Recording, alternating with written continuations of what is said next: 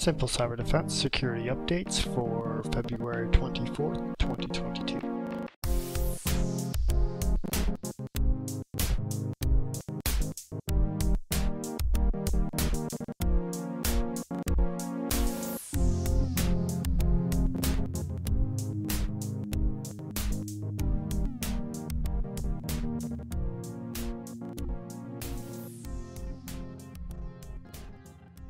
Welcome back to Simple Cyber Defense. In this week's episode, we're going to be talking about Wi-Fi security and how to keep yourself protected against many of the common threats. My name is Carl. Hi, this is Ahmad. And let's begin. So, as you know, there are basically two types of internet connections. There's the wired connection, which is basically where you plug in a computer to a wire with a wire from your router to your computer. And then there's also what's known as a wireless connection, which has a little device that sends out signals over the air, and then you pick up those signals from devices like cell phones or laptops or things like that to then connect to the internet over a wireless connection. And with that comes unique challenges and threats that come to that. So do you want to get started with the wireless connections and threats and Sure. all that? So Wi-Fi, right? Wi-Fi is one of the types of wireless connections that you can have, right? There's different types of wireless connections. Bluetooth, for example, is a wireless connection. We talked about uh, uh, the other close range type of wireless connections on like NFC connections and Mhm. things like that. Um, Wi-Fi, the danger of Wi-Fi is twofold, right? Number one, it's very widespread. Number two, the range is almost unlimited, right? Because you can have certain devices that can repeat that signal over long distances. Now, um, with those challenges, we have to understand kind of like what are the threats, right? How do I protect myself from them? Uh, Very simply, without getting too technical, and like what we always talk about, what we also bring to mind is it's common sense, right? So almost all of us, when we see a free, open, wireless or Wi-Fi network, especially let's say you're in an area with spotty cell network coverage, you're like, okay, do you have Wi-Fi? Yeah, here. What's the password? Oh, here's the password. Or no, it's open. There's no password. Okay, great. Now I'm connected. Now what? Everything that you communicate on that network is open, right? To anyone that is either on that network, that you can be sitting there and sniffing all these packets that are flying, through the air. And even if not, right, the wireless communication is just ones and zeros that are going in radio waves all around you, right? So as you're sitting at home, and you look at your phone and go and check your Wi-Fi, what Wi-Fi networks are available. You'll get all your neighbors around you. You'll get their networks, right? And it's very easily you can crack the passwords for these networks, right? And you can what if they're not? What if you don't crack them and you're able to tap that communicate into that communication? You're able to read what's going back and forth. Now let's say it's somebody that has malicious intent and they want to capture sensitive information, you communicating with your bank. Um, that that is something that we have to protect ourselves against, right? So to do that, we have to understand what happens when we connect to the wireless router, right? So your router is connected through a hard wire to your network, to your ISP, right? Your internet service provider, right? For you to communicate with your router, there are certain protocols, right? For your phone to talk with that router and for that router to process all your requests online. So manufacturers have created different types of encryption, right? Encryption is a way to make that communication between your phone or your device, your laptop, and your router secret. Well, there is one that's called WEP, and you'll see if you go on your router, look at the back of your router, there's a little button back there that says WEP. That means wireless equivalent protection, right? A wired equivalent protection. So that, even though it was created to make it easy to set up your wireless network, your Wi-Fi, it uses a static key to encrypt. Well, that static key has long been cracked, right? So if you use WEP, that is really your fault, and you allow somebody to get into your network. Just don't use it. It's plain and simple. Now that you know that, don't use it. There's other types of encryption that you'll see when you're setting up your network, and like WPA and WPA2. And Carl, you want to talk about those types of encryptions? Yeah. So basically, WPA is the successor of the WEP. Again, it was supposed to improve upon the connection, the security connections that WEP failed upon. And unfortunately, WPA also has been cracked. So then they moved on to the WPA2, which is the current model that they're running.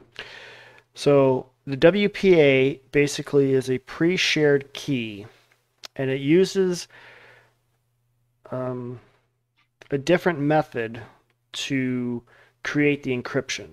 So it's based upon the RC4, which is a highly good encryption that's very difficult to crack because it uses randomization along with the XOR factors. That gets a little too technical for what we're trying to deal with, but basically it's a very enhanced encryption method that improves upon the WEP method. So there's no hard pre-coded key in there. Everything's generated with the connection to it.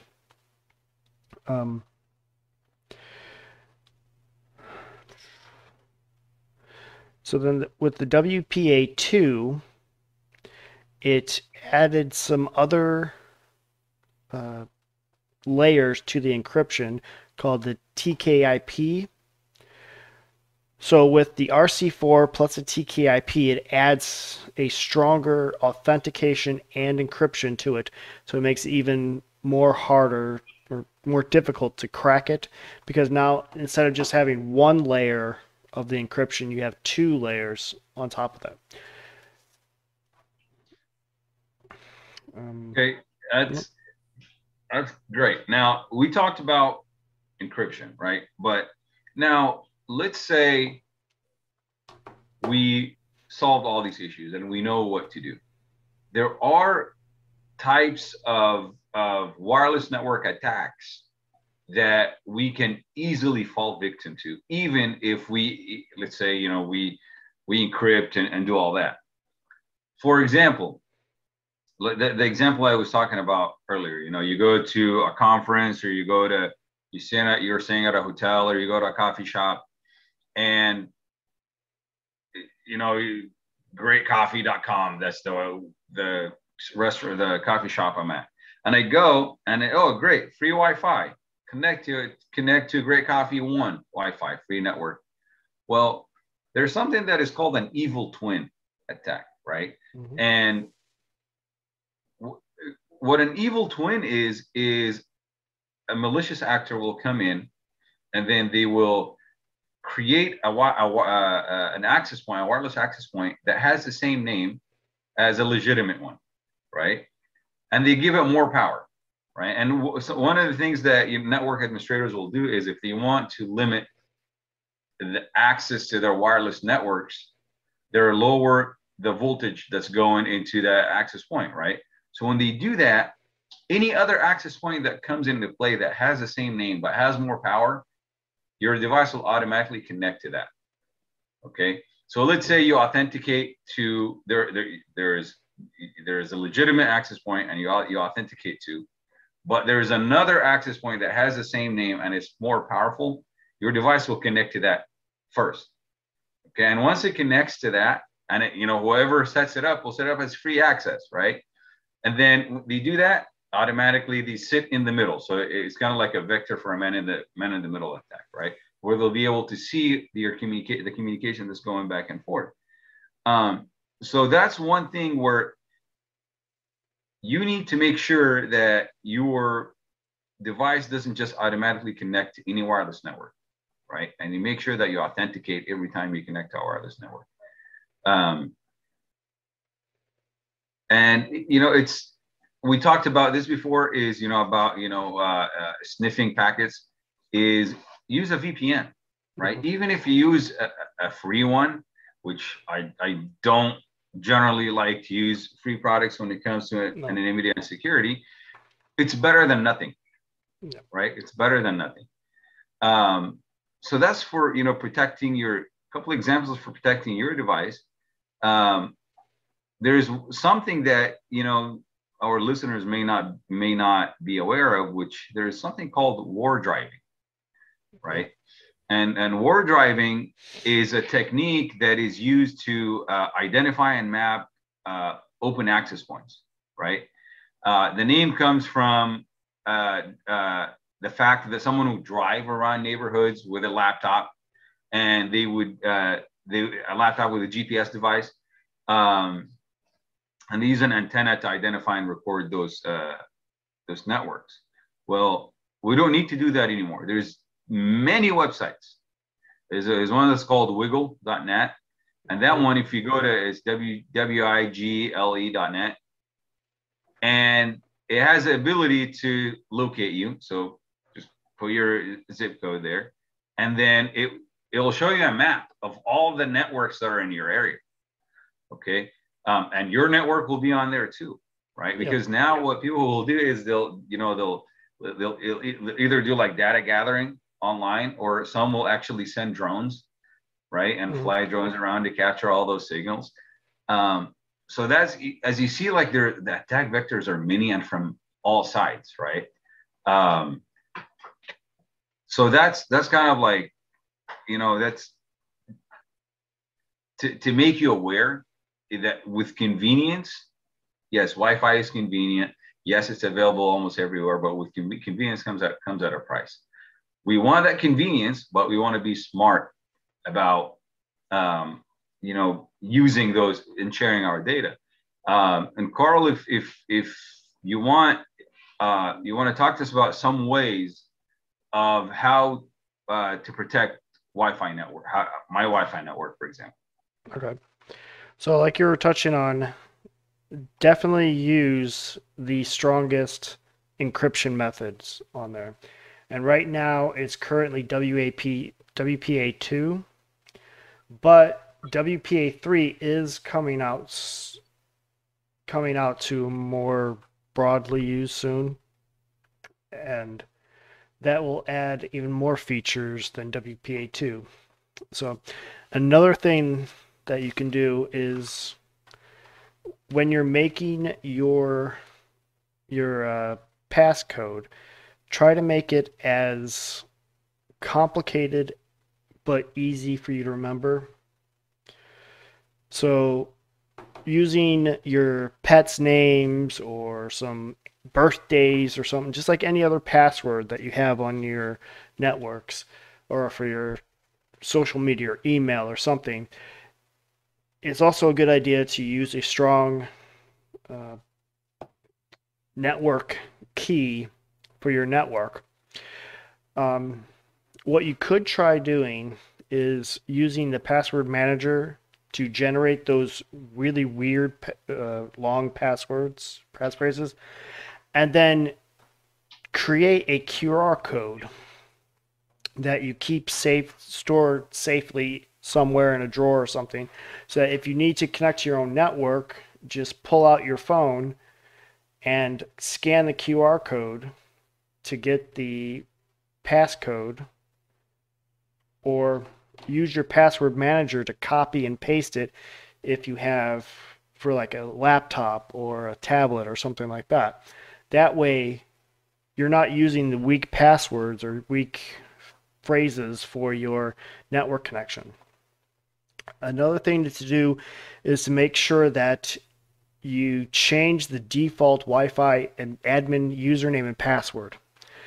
Right. This is a big thing because every major and minor company, everyone who makes these Wi-Fi devices has published the default username for the admins and passwords. A lot of times it's admin and admin or admin and password. And if an attacker can find that online within a quick Google search, they can easily take over your network if you haven't changed your passwords at all, especially for the admin. Um, the next thing you can try doing is what's called encrypting your Wi-Fi router admin pages.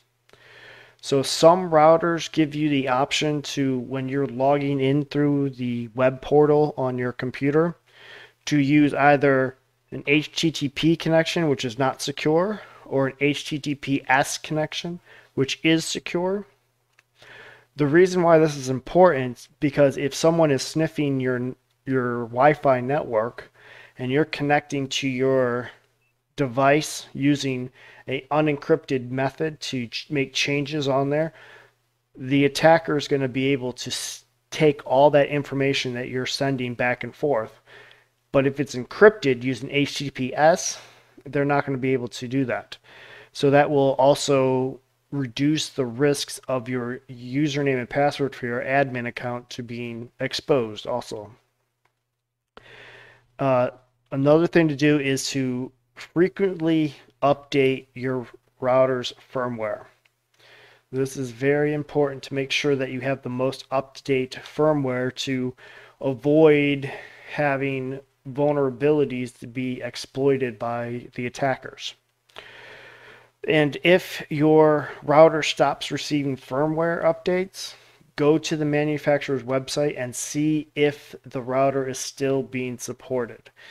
If it's not being supported, unfortunately, you'll just have to replace it, because you cannot afford a vulnerability to be discovered and the vendor's like, oh, I'm sorry, we're not supporting that anymore, and then they'll never patch it, and then eventually the attacker will find your vulnerable device and attack it and take it over.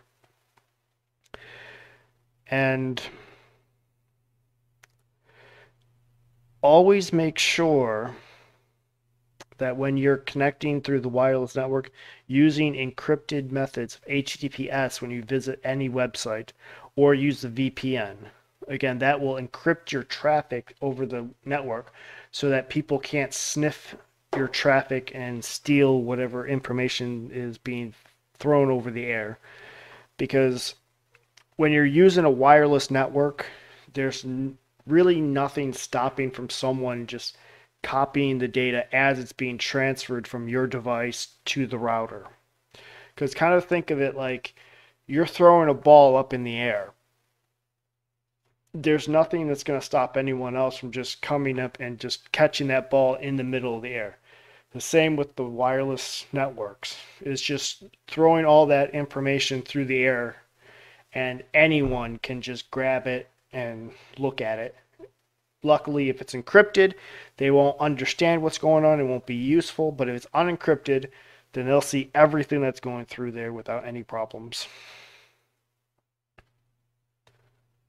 There's something that kind of will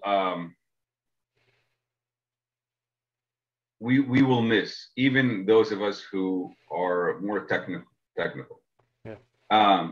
which is something that has to do with IoT devices, right? Some of them will go and we won't use them for a while, and we'll change our Wi-Fi network name, and but those IoT devices are still sitting there waiting, right? Hmm. Trying to connect. There's something that's called a beacon, right? And what that beacon is that IoT device, whether it's an Alexa device or a Nest device or even a light bulb, right? Yeah. We'll send that beacon every a set amount of time, right? Searching for that Wi-Fi network that you no longer use, right? So let's say you went ahead and you listened to our podcast, you chose, a non-default SSID, and you chose a nice strong password, and you changed all that, and you changed it on all the devices that you use most of the time, but there's a couple of devices sitting there that you don't use, and you said, okay, I'll deal with those later. Time passes, and and while you're waiting, those devices are sending those beacons looking for that Wi-Fi network that used to exist, right? And it's sitting in their memory. Well, someone doing that war driving can come and they can actually catch that beacon, Hmm. right? Oh, you're looking for Carl's Wi-Fi. Oh, but you can't find it. Well, guess what? I'll name my network, my Wi-Fi network, Carl's Wi-Fi. And Hmm. then immediately that device will connect to it. Hmm. And then there you go. That person connected to your network, connected to your device, right? And through that device, they can control that device. Now, let's say that was an important device. Let's say that's a camera, for example, right? Yep. And you may not catch it, right? And now that person has access to view inside your home or to view wherever that camera is pointed to.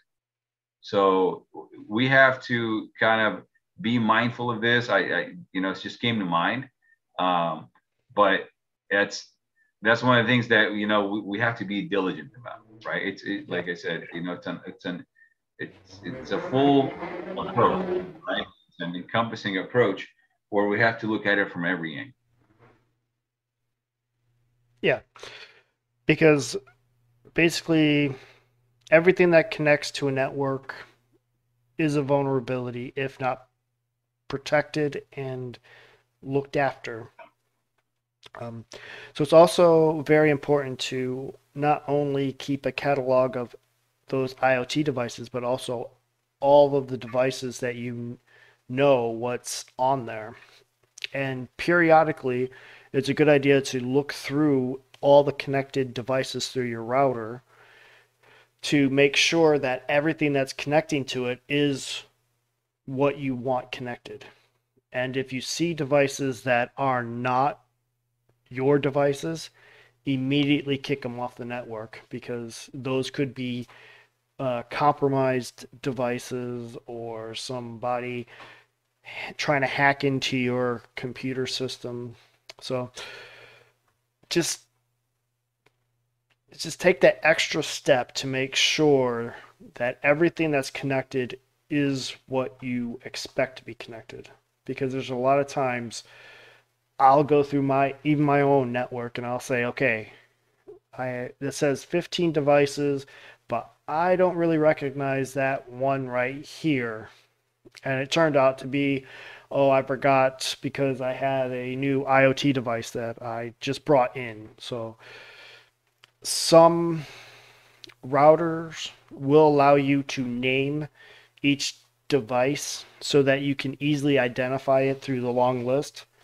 I know there's a product called Glasswire that will scan your network and then allow you to name each device that's connected to it. And it'll also tell you how much bandwidth each device is using so that if an attacker tries connecting to your network and you see that it's using, because a lot of times they'll use a larger amount of bandwidth than normal because they're trying to take as much information as they can. And with this glass wire, you can see, okay, this unknown device is taking up all this bandwidth. So then now I know I need to block it. And yeah, so it's just a very handy tool to monitor your network and make sure that everything is as it should be. both in the wired and wireless worlds. Is there anything else you want to add to it? No, I think this Yeah. is good. Yeah. So to recap kind of what we've talked about. So with wireless networks, it's important to have a encrypted connection, which means using either HTTPS or a VPN. And it's also important to keep your routers in tip-top shape, which means any default passwords need to be changed. And make sure you're using the strongest encryption method. Right now it's WPA2, but soon it'll be WPA3.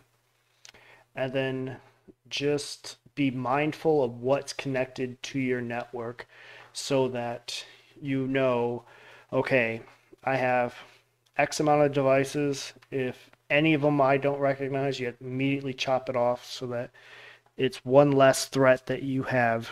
And just make sure that all of your IoT devices are accounted for, even the ones that are not being actively used.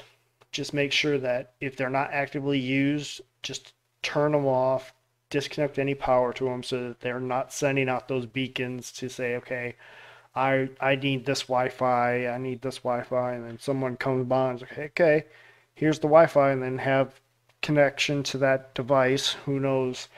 Like if it's a Raspberry Pi or some other device that holds personal data in there, they can easily go in there and just take all that information that they want. And with these recommendations, I think you'll be a step ahead of attackers. You won't be 100% hack proof, but you'll be at like 90%. So that's a major plus compared to most people who don't do at least changing the default passwords, because there's so many stories out there of nanny cams that have the default passwords and people are able to connect to them and they're like, oh my goodness, some guy just hacked my camera. Like, no, they just used the default password and they got in there. Yeah. So just be mindful, because if you leave the door open, people will walk through it. And a little bit of work up front will protect you in the long run. And you'll have so less headaches. And it's just these easy, simple steps add up to big improvements. So, with that said, this will conclude this episode. And next week, we will have another thrilling world of cybersecurity for you. So, we'll see you in the next one. All right.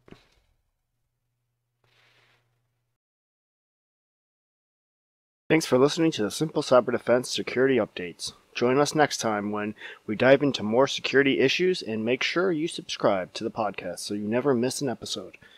Plus, if you have a topic suggestion or want to support the podcast, stop by our website at simplecyberdefense.com.